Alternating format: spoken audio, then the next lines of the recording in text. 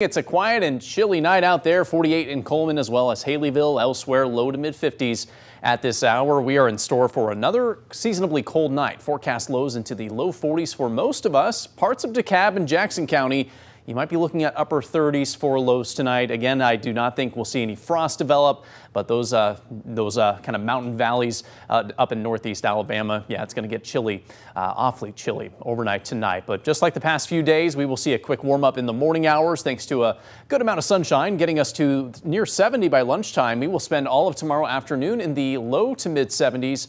And should be a beautiful Thursday across the region. 75 the forecast high in Huntsville tomorrow. Notice the wind. A lot calmer than it's been in recent days. It will hardly be noticeable throughout the day tomorrow. So this is going to be probably our nicest day of the week. Take advantage of it because things are going to change in a big way after that, with rain chances rising, temperatures rising, and maybe most noticeably is the humidity is going to be rising these next few days. Dew points the past few days have been in the 30s, which is uncommon for early May, but we're going to start to feel that summer humidity enter our area over the coming days. These numbers here are the forecast dew points.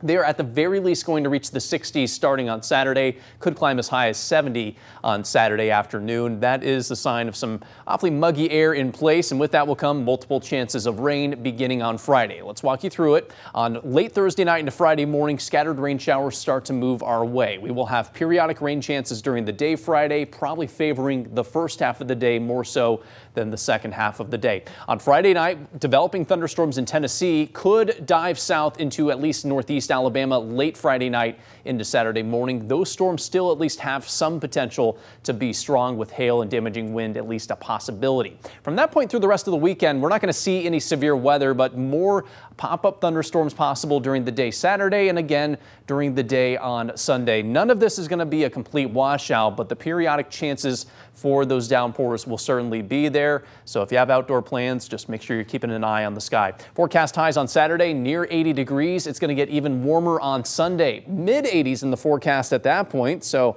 finally, after a chilly start to May, we are back at it with more typical weather for this time of the year, and that likely is going to stick around for the first half of next week as well.